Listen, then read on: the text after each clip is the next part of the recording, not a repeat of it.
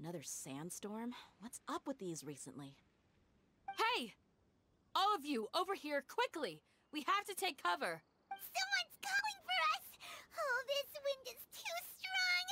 Let's get over there! That sounded like Candace. Come on, you two. Jeez, are all of you academia folks such hard work? Move it! All right, stop yelling.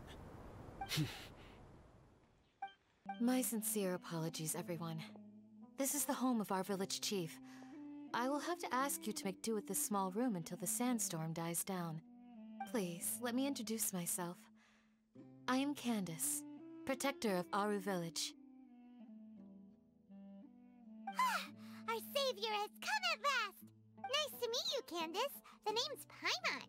Thank you so much for helping us. There's no need to thank me. It's only right to help each other when the weather gets rough. Wow, she's so gentle and caring, like a nice older sister. Unlike those guys over there. All right, now that we're all better acquainted, we should return to the topic at hand. As a guardian charged with the responsibility to protect my fellow villagers from harm, I was observing your conflict from afar, even before the sandstorm started. And now that you have set foot within our village itself, it is all the more my responsibility to make absolutely sure that you pose no threat whatsoever to us. So please, have an honest and sincere conversation with one another, and put your hostile feelings to rest. If anyone dares to start anything again while they are under this roof, I will not hesitate to send them out for some quality time with the creatures of the sandstorm. Oh, on second thought, Paimon may have misjudged Candace's character. And that goes for you too, Miss Dia. Do I make myself clear? All right, we got it, Candace. That's what I like to hear. So, which of you will begin? Whoa! What was that sound? No need to worry. Now that you're no longer at each other's throats, please make yourselves at home. I'll take a quick trip outside to clear out some of those creatures in the sandstorm. Creatures? In the sandstorm? Are you sure you don't want some backup? Fighting in a sandstorm is not for the faint-hearted. Anyone without extensive training in these conditions is at a disadvantage.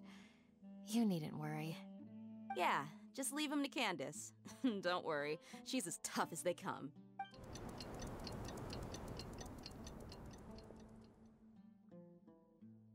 The wind's died down.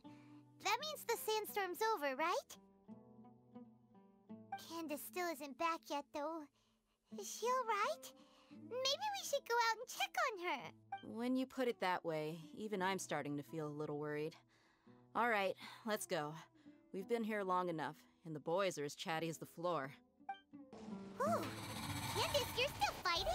You've been out here dealing with these creatures the entire time? Yes. They just keep coming in waves. I've lost count of how many I've defeated. Before I realized it, even the sandstorm had stopped. Ah! Here comes another wave! Leave this round to us. I got interrupted earlier, but now I have something to take my anger out on. It's been quite a while since I've seen the flame mane in action. I'll leave these to you then. I'll be sure to put on a good show. Let's go! The creatures stopped appearing. Was that the last of them? What we fought just now was probably the aftermath of the sandstorm. So we should be safe for the time being.